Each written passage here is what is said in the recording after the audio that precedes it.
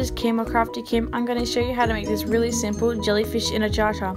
It is great for beginners when you're starting out with polymer clay. All the items will be listed in the description below, so let's get started.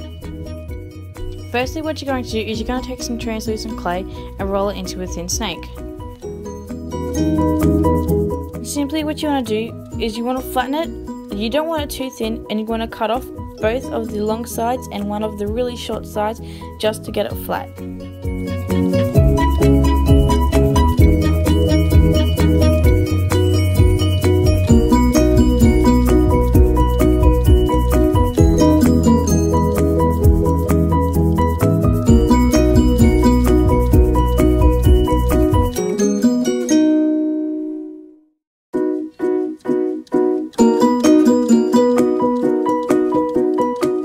Now what you want to do, when you have it how you like, flattened and sized, you want to twist it slightly and cut it in half.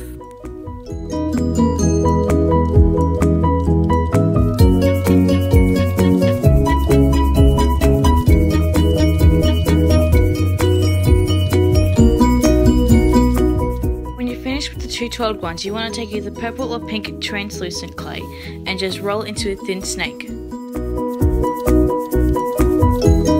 When you have it to your desired size, just cut it in half and you're done with your tentacle.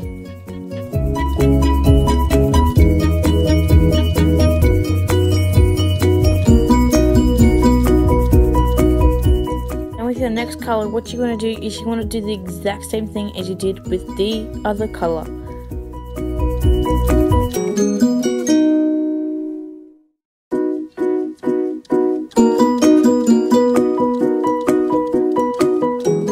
Where the slightly difficult bit is. You want to take any ball of translucent colour that you want and roll it into a ball and put it on the end of a paintbrush.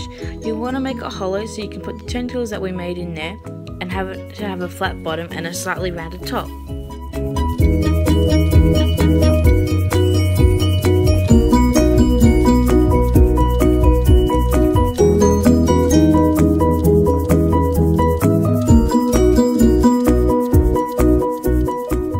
Got that done, you want to take any tentacle and put the rounded bit facing out.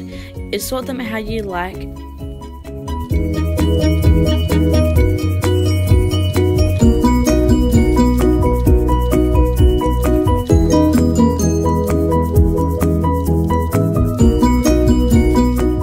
When you're putting the tentacles in, you want to also blend the tentacles into the little head so they are secure.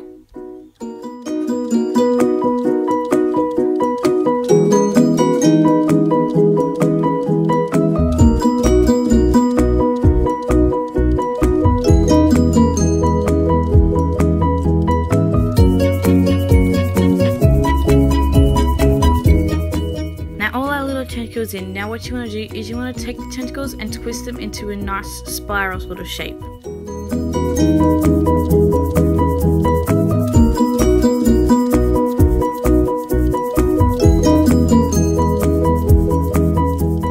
Now our little jellyfish is done. All you need to do is insert an eye screw.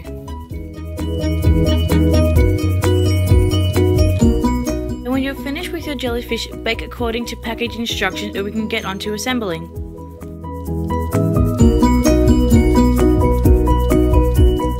Jellyfish is all baked. You're going to take 2 screws and your cork. You're going to put a screw in each end of the cork and you're going to poke a hole in the cork on either end to make it easier to insert your screws.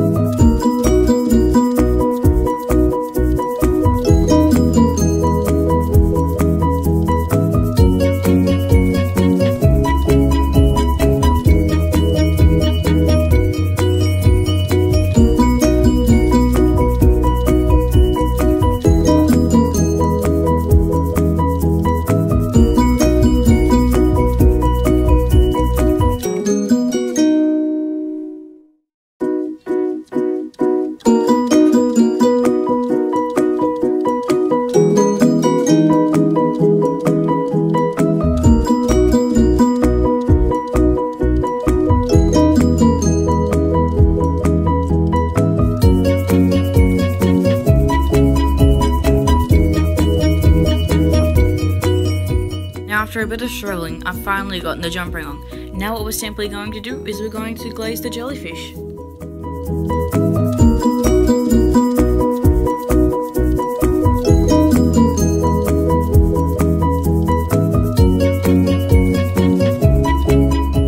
You don't have to glaze your charms how I do, but the way I glaze mine, it makes the charms really shiny. All you're going to use is Mod Podge and Fimo gloss glaze.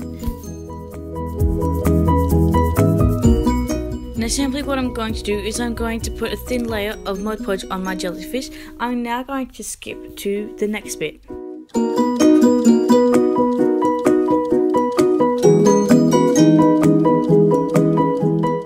Our Mod Podge has dried, what we're going to do is take the Fimo gloss glaze that I was telling you about and put a thin layer on our jellyfish to make it extremely shiny.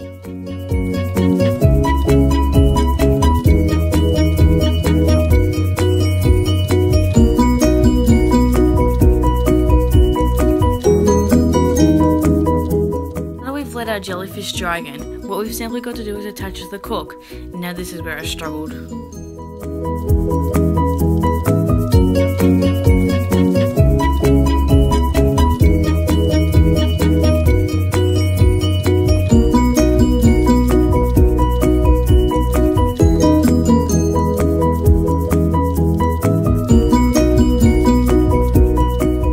So much struggling, all I've got to do is attach the jellyfish to the cork and reclose the jump ring.